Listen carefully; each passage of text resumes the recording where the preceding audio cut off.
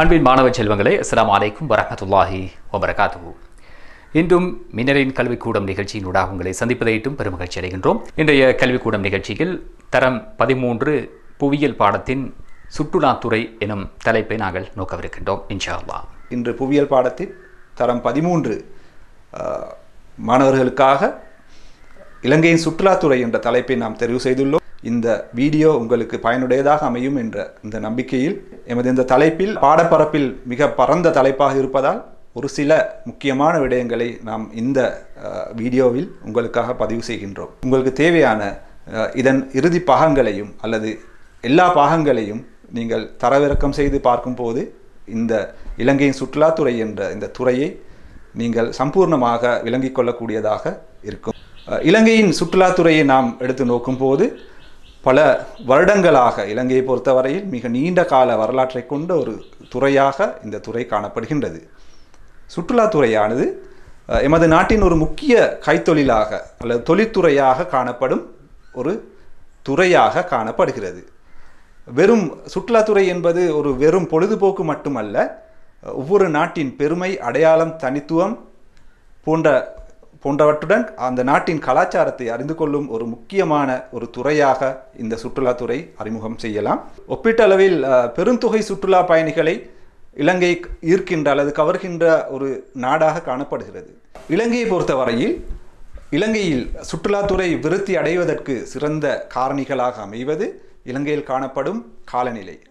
இந்த காலநிலை பொறுத்தவரையில் உலகத்தில் பல்வேறு காலநிலை வலயங்கள் காணப்பட்டாலும் காலநிலை வேறுபாடுகள் காணப்பட்டாலும் இலங்கை ஒரு சிறு நாட்டிற்குள் எல்லா வகையான உலகத்தில் காணப்படும் பல்வேறு வகையான காலநிலை தன்மைகளை இலங்கை ஒரு சிறிய நாட்டிற்குள் நமக்கு கண்டு கொள்ளலாம். அதேபோல் இலங்கையில் காணப்படும் இயற்கை அழகு மற்றும் கடற்கரை போன்ற காட்சிகள் போன்ற இடங்களும் இலங்கையில் சுற்றுலாத்துறையை ஈர்ப்பதற்கான ஒரு முக்கிய காரணமாக அமைகின்றது. மேலும் அதேபோல் வரலாற்று முக்கியத்துவம் வாய்ந்த இடங்கள், இன்னும் பல விடயங்களை பார்க்கும்போது சுற்றுலாத்துறை இலங்கையில் பிரபல்யமாகவும் வளர்ச்சி அடையும் ஒரு துறையாகவும் காணப்படுவதை நாம் காண்கின்றோம்.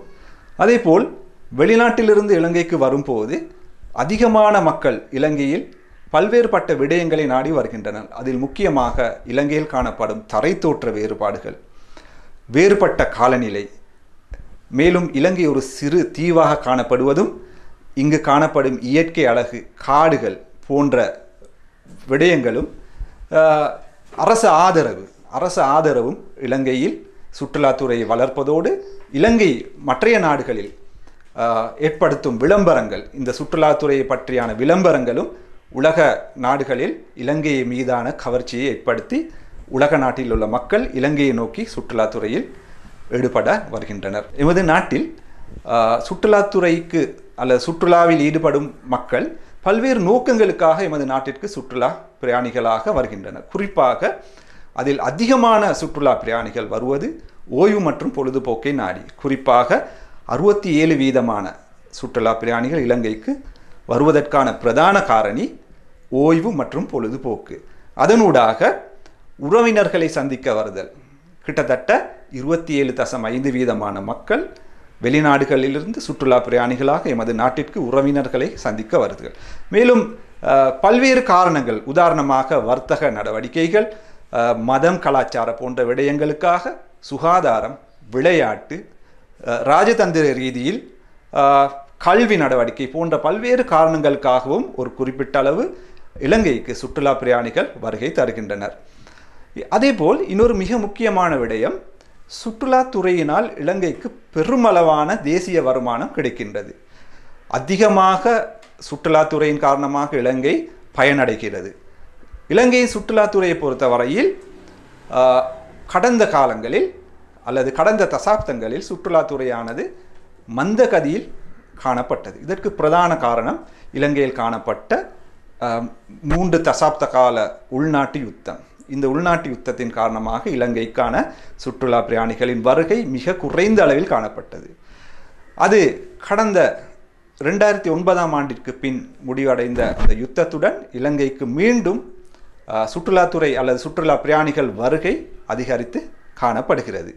இதன் மூலமாக இலங்கை பல்வேறு வகையான நன்மைகளை அடைவதை நாம் காணலாம். அடுத்து நாங்கள் சுற்றுலாத்துறை என்றால் என்ன என்ற வரைவிலக்கணத்தை பார்க்கும்போது குறிப்பாக சுற்றுலாத்துறை என்றால் சர்வதேச வரைவிலக்கணத்தின்படி சுற்றுலா பயணிகள் என குறிப்பிடுபவர்கள் ஒரு இரவேனும் ஒரு நாட்டில் தங்கியிருக்கும் வெளிநாட்டவர்களை குறிக்கும்.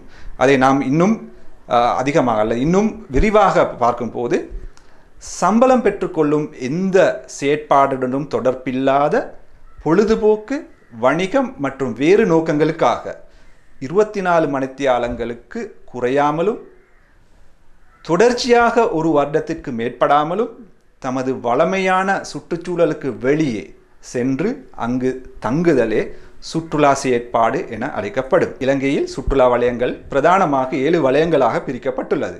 அதில் ஒன்று கொழும்பு நகரம், இரண்டாவது பாரிய கொழும்பு, மூன்றாவது தென்கரையோரம், நான்காவது கிழக்கு கரையோரம், ஐந்தாவது வரலாற்று நகரங்கள், ஆறாவது மத்திய மலைநாடு அல்லது உயர்நிலம், ஏழாவது வடப்பிரதேசம்.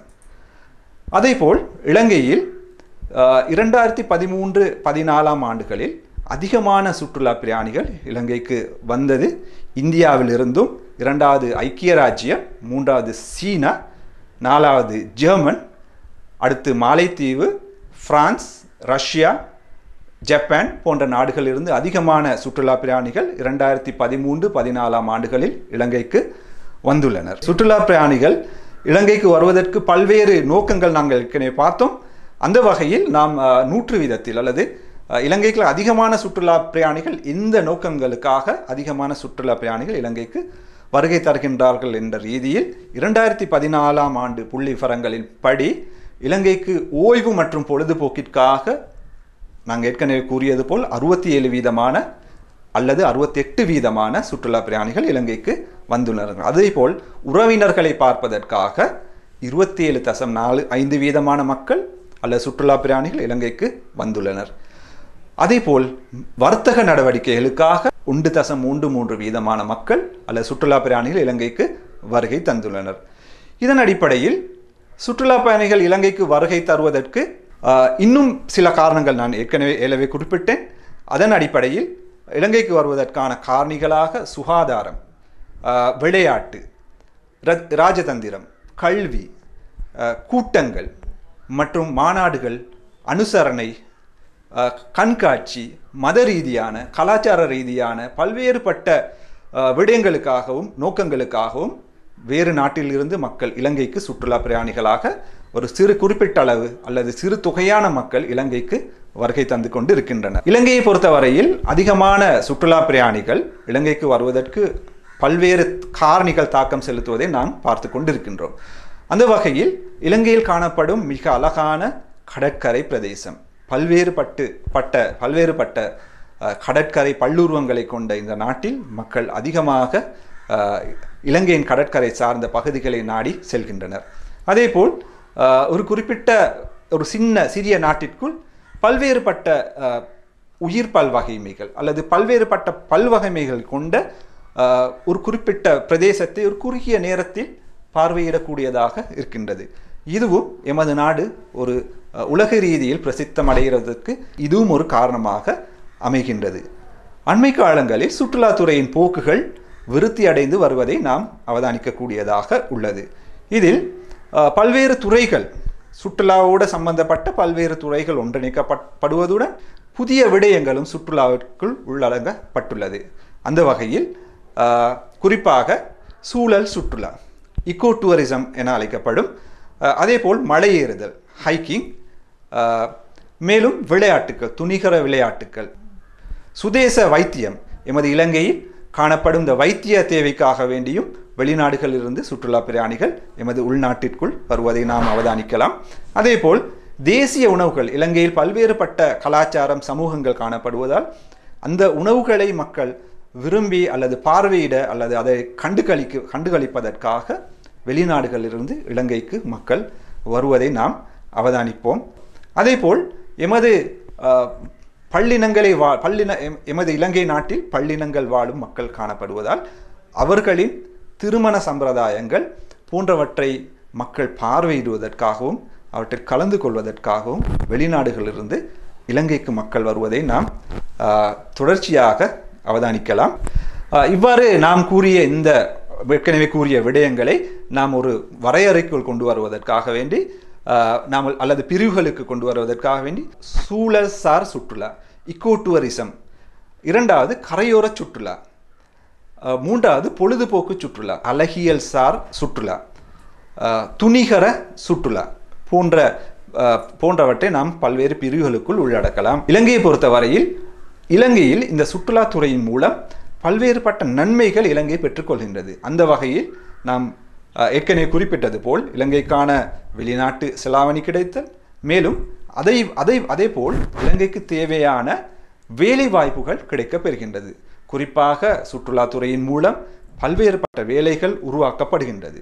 அது நேரடியான வேலைவாய்ப்புகளும் மறைமுகமான வேலைவாய்ப்புகளும் உருவாக்கப்படுவதை நாம் அவதானிக்கின்றோம்.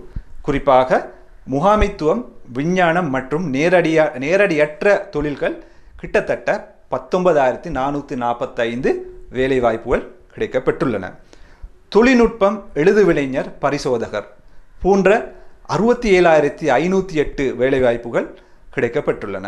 தொழிலாளர் மற்றும் இயந்திரம் 42,837 வேலைவாய்ப்புகளும் மொத்தமாக 1,29,790 வேலைவாய்ப்புகள் இலங்கையில் 2014ஆம் ஆண்டு சுற்றுலாத்துறையின் மூலம் கிடைக்கப்பெற்றுள்ளன. எமது வருடாந்த தொழில் வாய்ப்புகள் படிப்படியாக உயர்வடைந்து செல்வதையும் நாம் இத்துறையினூடாக அவதானிக்க முடியும். சுற்றுலா கைத்தொழில் மூலம் மறைமுகமான பல்வேறு வேலைவாய்ப்புகளும் தோற்றம் பெறுகின்றன. உதாரணமாக சுற்றுலாத்துறைக்கு உதவி வழங்குவோர், அலங்கார பொருட்களை விற்பனை செய்வோர், அலங்கார பொருட்களை உற்பத்தி செய்வோர், ஆடைகளை வழங்குனர், மேலும் நினைவு சின்னங்கள், சுவனியர்ஸ், இரத்தினங்கள் போன்ற ஆபரணங்கள் உற்பத்தி செய்பவர் போன்ற பல்வேறுபட்ட தொழில் வாய்ப்புகள் இந்த சுற்றுலாத்துறையின் மூலம் எமது நாட்டிற்கு அல்லது இந்த மக்களுக்கு கிடைப்பதை நாம் அவதானிக்கக்கூடியதாக இருக்கின்றது. மேலும் சுற்றுலாத்துறையின் மூலம் இலங்கையின் பல்வேறுபட்ட பிரதேசங்கள் அபிவிருத்தியை நோக்கி செல்வதை நாம் அவதானிக்கின்றோம். ஒரு பிரதேசம் இலங்கையில் சுற்றுலாத்துறைக்கு சுற்றுலாத்துறையில் ஈடுபடும் போது அப்பிரதேசம் ஒரு குறிப்பிட்ட காலத்திற்குள் அபிவிருத்தி செய்யப்படும். அந்த அபிவிருத்தியானது நேரடியாக மக்களை சென்றடையும். அபிவிருத்தி ஏற்படுவதானது அப்பிரதேசத்தின் மக்களுக்கு நேரடி மறைமுகமான வாழ்க்கை கோலங்களை மாற்றி அமைக்கும். அந்த வகையில் சுற்றுலா இலங்கை போன்ற நாடுகள் மிக அதிகமான நன்மைகளை பெற்றுக்கொள்ளும் ஒரு துறையாகவும் காணப்படுவதை நாம் அவதானிக்கின்றோம். இவ்வளவு நேரம் பார்த்து கொண்டிருந்த நிறைய விடயங்கள் எமது நாட்டை பொறுத்தவரையில் எமக்கு நன்மை பயக்கும் அல்லது நாட்டிற்கு வெளிநாட்டு வருமானத்தை ஈட்டி தரும் ஒரு மிகப்பெரிய துறையாக இந்த சுற்றுலாத்துறை காணப்படுகிறது. ஆனால் இந்த சுற்றுலாத்துறையின் நன்மைகளைப் போல் பல்வேறுபட்ட தீமைகளும் அல்லது பாதிப்புகளும் இலங்கைக்கு இந்த சுற்றுலாத்துறையின் மூலம் நாம் வருவதை மறுக்க முடியாது. குறிப்பாக அந்த தாக்கங்கள் நாம் எவ்வாறு என்று பார்க்கும்போது சில நேரங்கள் தாக்கங்கள் நன்மையாகவும் அல்லது தீய விளைவுகளையும் ஏற்படுத்தலாம். குறிப்பாக எமது இந்த பல்லின கலாச்சாரம் அல்லது பல்கலாச்சாரங்களை வெளிநாட்டவர்கள் அறிந்து கொள்ளக்கூடியதாக இந்த சுற்றுலாத்துறை காணப்படுகிறது. ஆகவே இது எமது நாட்டிற்கு நன்மையை பெற்றுத்தரும். உலக நாட்டில் உள்ள மக்கள் இந்த துறையினூடாக நாட்டிற்குள் வந்து எமது கலாச்சார விழுமியங்களை, கலாச்சாரங்களை படித்து கொள்ளக்கூடியதும் பார்வையிடக்கூடியதுமாக இது காணப்படுவது. அதேபோல் எமது நாட்டில் உள்ள இலங்கையர்கள் குறிப்பாக வெளிநாட்டு தொழில்களை கற்றுக்கொள்ளக்கூடியதாகவும் இந்த துறை காணப்படுகிறது. உலக மரபுரிமைகள் மற்றும் தொல்பொருட்களை பாதுகாப்பதற்கான கிடைக்கும் பங்களிப்பும் இந்த துறையினூடாக எமக்கு கிடைப்பதை நாம் காணலாம். இந்த நன்மைகளைப் போல் பல்வேறு தீய அல்லது தீமைகளையும் நாம் இந்த சுற்றுலாத்துறையினூடாக எமது நாடு பெற்றுக்கொள்கின்றது. அதாவது குறிப்பாக ஒழுக்க சீர்கேடுகள் இந்த சுற்றுலாத்துறையினூடாக எமக்கு நாட்டிற்கு அல்லது வெகுவாக இளைஞர்கள் கவரப்படுவதை நாம் அவதானிப்பதோடு சிறுவர் துஷ்பிரயோகம் இந்த சுற்றுலாத்துறையின் ஊடாக ஏற்படுவதையும் நாம் அவதானிக்கக்கூடியதாக உள்ளது. சமூக நோய்கள், குறிப்பாக எய்ட்ஸ் போன்ற நோய்களும் இந்த சுற்றுலாத்துறையின் ஊடாக எமது நாட்டிற்குள் உள்வரலாம்.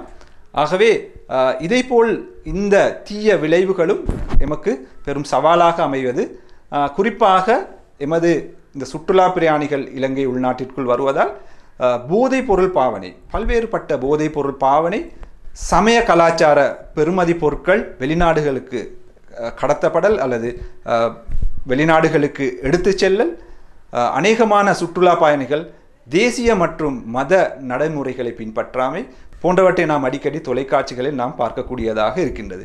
இவை அனைத்தும் இலங்கைக்கு பாதகமான அல்லது தாக்கங்களை ஏற்படுத்தும் என்பதில் மறுப்பதற்கு இடமில்லை. அண்மைய புள்ளி விவரங்களின்படி சுற்றுலாத்துறையானது 260 மில்லியன் மக்களுக்கு உலகளாவிய ரீதியில் வேலைவாய்ப்புகளை பெற்றுக் கொடுத்துள்ளது. சர்வதேச ரீதியில் 10% வருமானத்தை ஈட்டித்தரும் ஒரு துறையாக இந்த சுற்றுலாத்துறை உலகில் வளர்ச்சி அடைந்து செல்வதை நாம் காணலாம். இந்த இலங்கையின் சுற்றுலாத்துறை என்ற தலைப்பானது மிக விருந்த பரந்த ஒரு தலைப்பாக காணப்படுகின்றது. இன்று நாம் அதன் மேலோட்டமான பகுதிகளை பார்வையிட்டோம். மீண்டும் இதன் இரண்டாவது அல்லது இதன் தொடர்ச்சியை அடுத்த கட்டங்களில் நாங்கள் உங்களுக்கு மிக விரிவாக முன்வைப்போம் என்று கூறி விடைபெறுகின்றேன். நன்றி. ஆம் மாணவர்களே, இன்றைய நிகழ்ச்சியின் மூலம் நிச்சயமாக நீங்கள் பயனடைந்திருப்பீர்கள் என்று நாங்கள் எதிர்பார்க்கின்றோம். இதுபோன்ற பல வீடியோக்கள் உங்களை வந்து சேர வேண்டுமாக இருந்தால் இந்த வீடியோவை நீங்கள் லைக் செய்யுங்கள். இதுவரை எங்களுடைய இந்த சேனலை நீங்கள் சப்ஸ்கிரைப் செய்யவில்லையாக இருந்தால் சப்ஸ்கிரைப் பட்டனை அழுத்தி அதுக்கு பக்கத்தில் இருக்கக்கூடிய பெல் பட்டனை அழுத்துவதன் மூலம் எங்களுடைய சகல வீடியோக்களும் உங்களை வந்து சேர்வதற்குரிய ஏற்பாடுகளை செய்து கொள்ளுங்கள் என்ற தகவலோடு இன்றைய நிகழ்ச்சியிலிருந்து விடைபெற்றுக் கொள்கின்றோம். அஸ்ஸலாமு அலைக்கும் வரஹ்மத்துல்லாஹி வபரகாத்துஹு.